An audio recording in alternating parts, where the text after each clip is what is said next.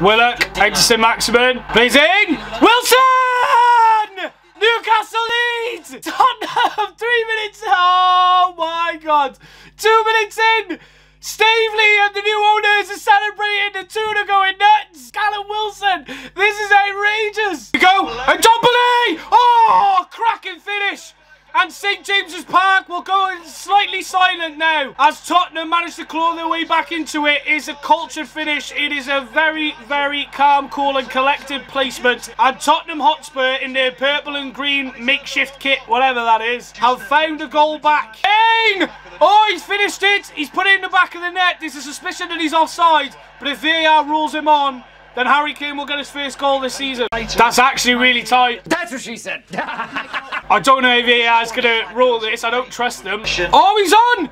He's going to be deemed on! Oh my! Harry Kane is a lucky, lucky boy. Because there's a sleeping Geordie right at the top of the picture. And Harry Kane, who's caught them napping, has got the goal that has completed the turnaround for Tottenham. It's smart by Harry Kane, to be fair to him. It's a deft finish. Corner for Tottenham. Whipped in, header! Oh, he's at the bar! Was that Mora? It was, I think. Oh, that's good play. Kane's in. Squares in a Son. It's 3-1 Tottenham. Great play from Tottenham Hotspur. And in the 7 minutes of stoppage time in the first half, they've made it 3. They've punished Newcastle. Does Bruce have it in him? Region has actually done very well to keep up with him there. Shelby's had to bring him down. Free kick. Yellow, definitely.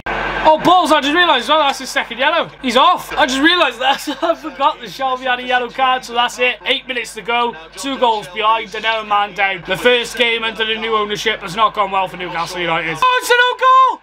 They're back in it! 89th minute! Newcastle somehow! There might just be hope. I mean, it's a slim chance. I don't think they're going to go back into this game. Crazier things have happened in football.